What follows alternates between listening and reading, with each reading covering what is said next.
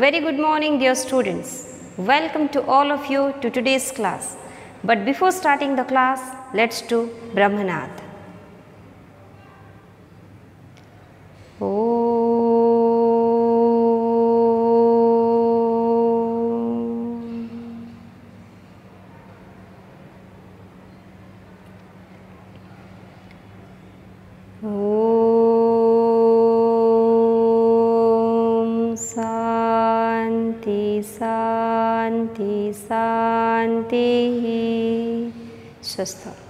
So now let's start the class.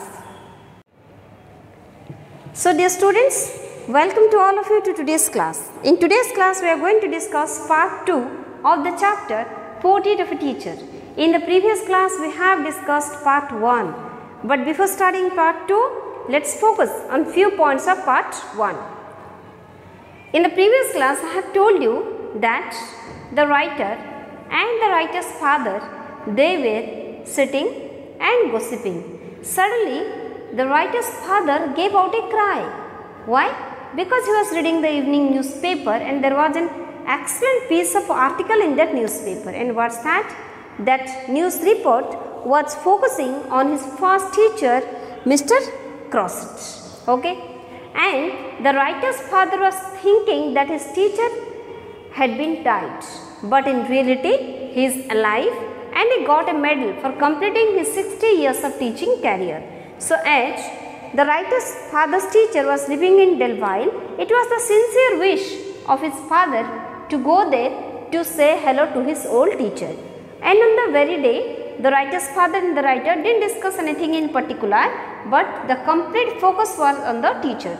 And the narrator's father was also speaking that how he started the class at 3rd grade only, and he was quite afraid to go to school. But Mr. Crossett was the man who was teaching the 3rd grade student, means 3rd standard student, and he was able to understand the situation perfectly. So all these things were being discussed. So in the next Saturday they went to Delville, and it was not at all difficult on the part of the writer and his father to find out his home, because he was a renowned person there. And when they reached there, an old man opened the door. They just banged on the door, an old man opened. Then the writer's father, out of curiosity, is speaking, "Will you permit one of your old people to shake hands with you?" Then the teacher was confused. He was unable to recall. Then he said, the writer's father said his name here and the name of the school where he was reading.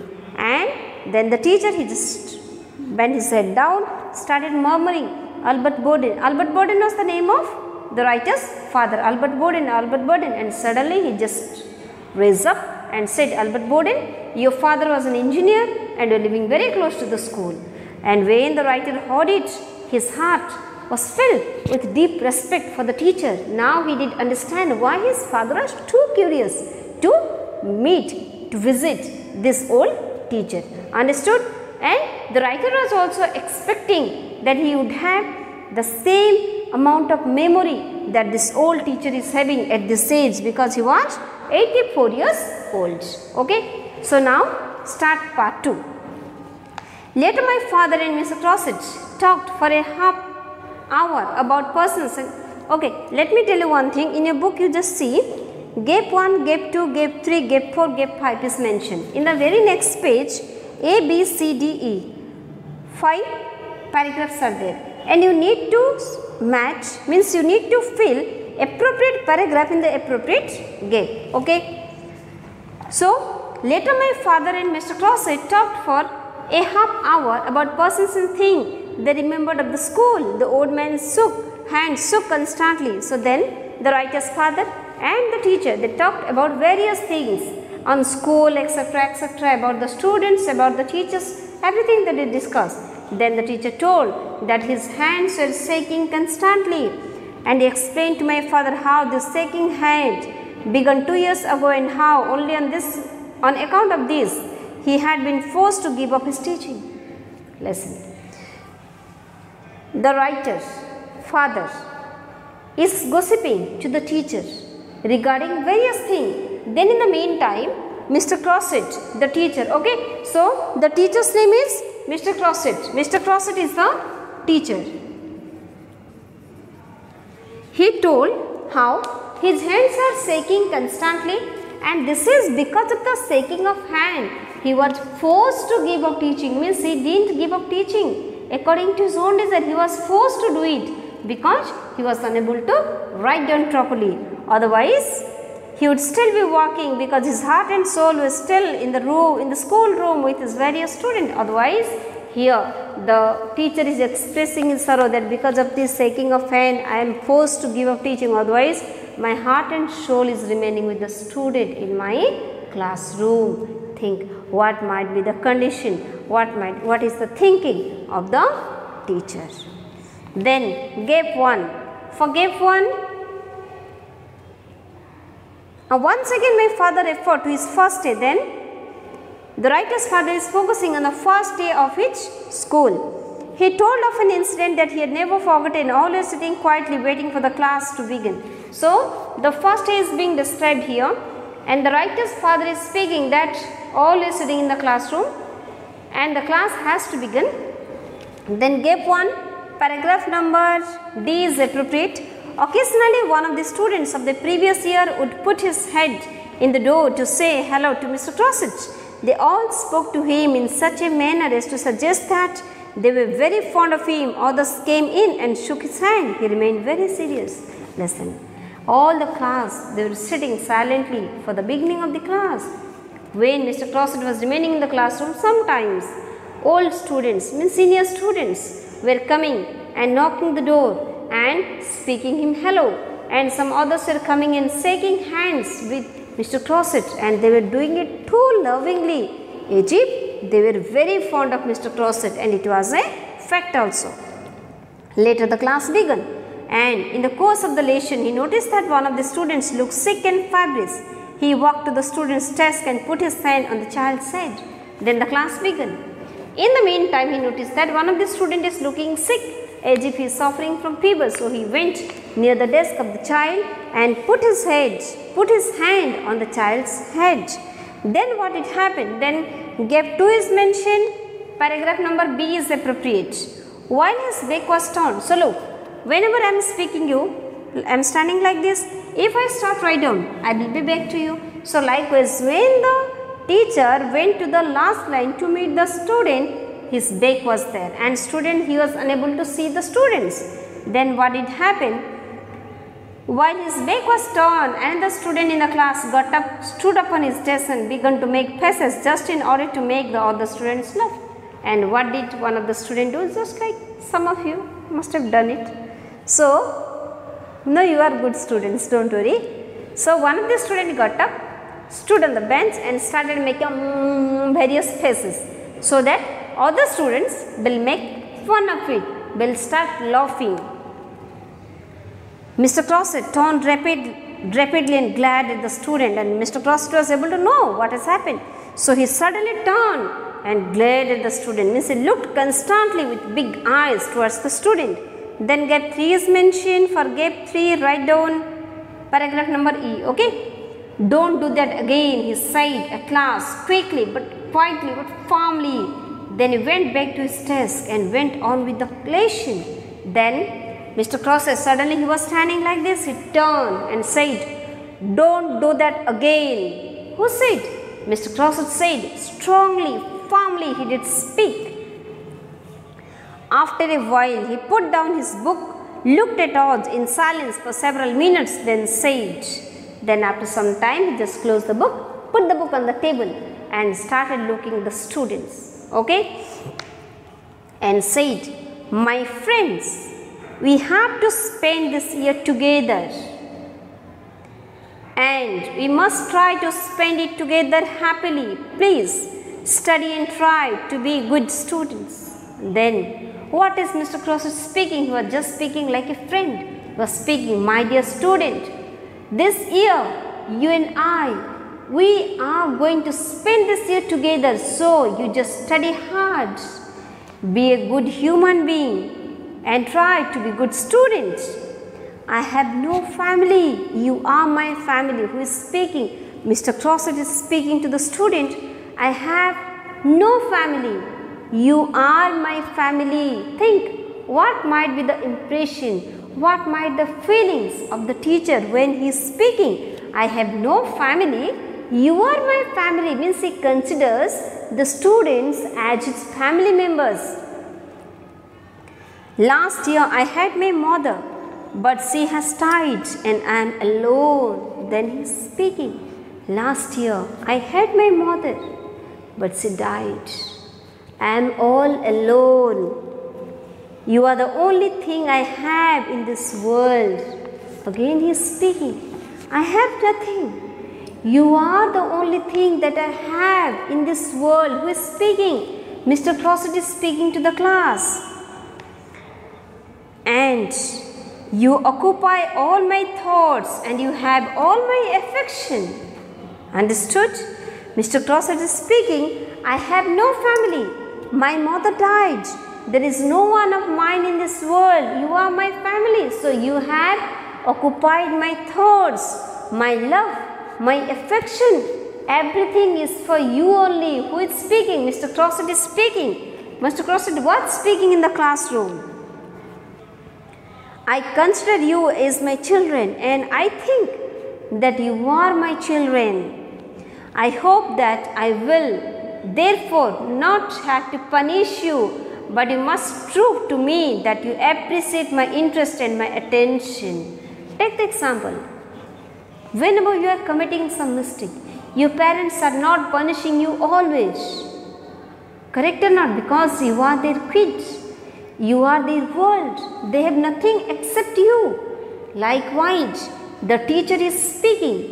You are like my children. You are not like my children. You are my children. I think this. And I don't want to punish you because a child must not be punished by the parents. But you have to prove it that you are worthy to be my kids.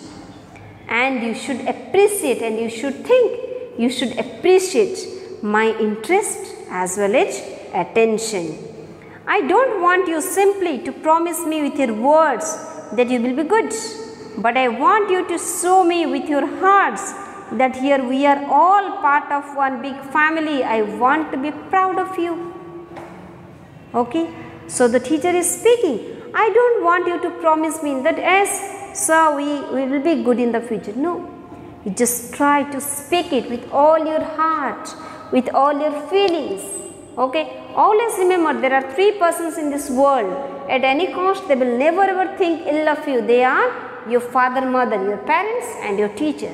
So here the teacher is also speaking the same thing, that don't promise with your words only, but show me with your hearts that you will be good human beings. You will be good. Because I want to feel proud of you. Correct? If in the future you are also going to be well settled, I also will feel proud of you. 100% correct. Sometimes my teachers are also feeling proud of me. So I also want to feel proud of you.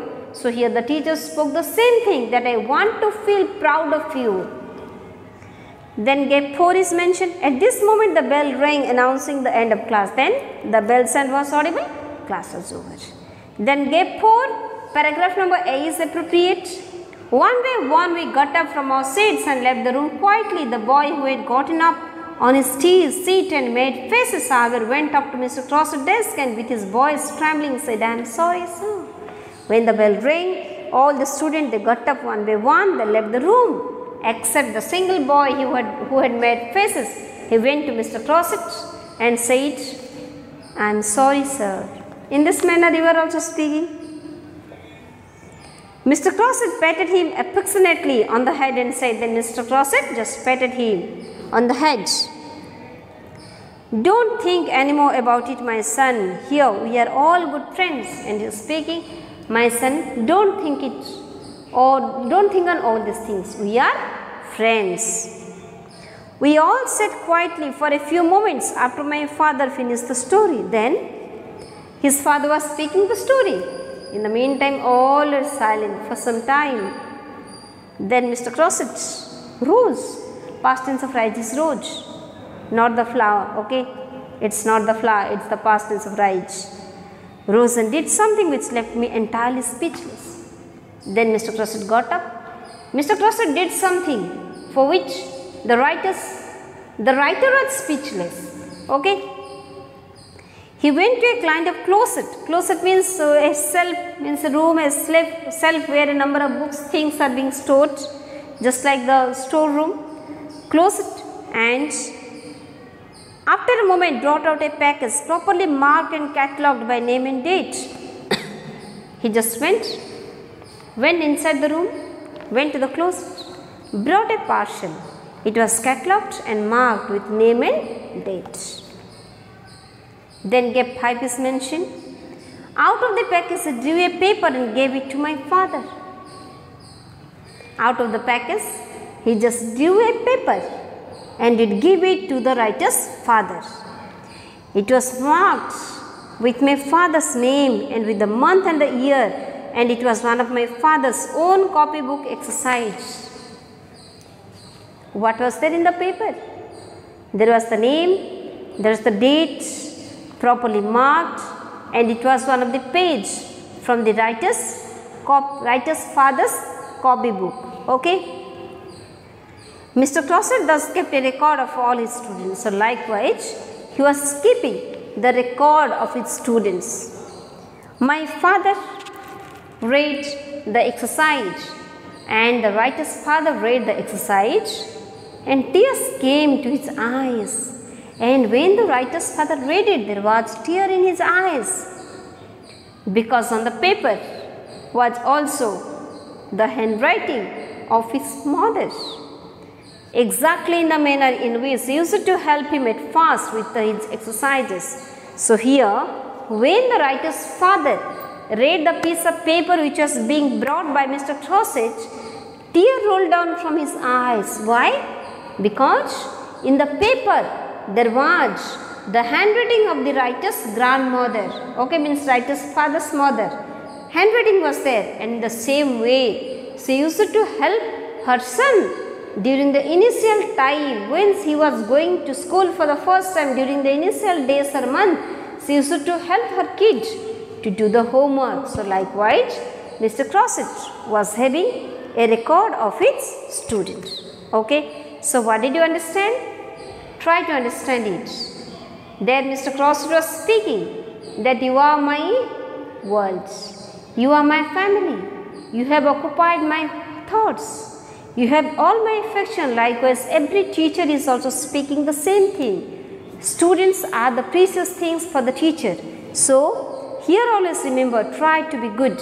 And what the writer is expecting, look, previously the writer was unable to understand why his father was so curious to meet the teacher.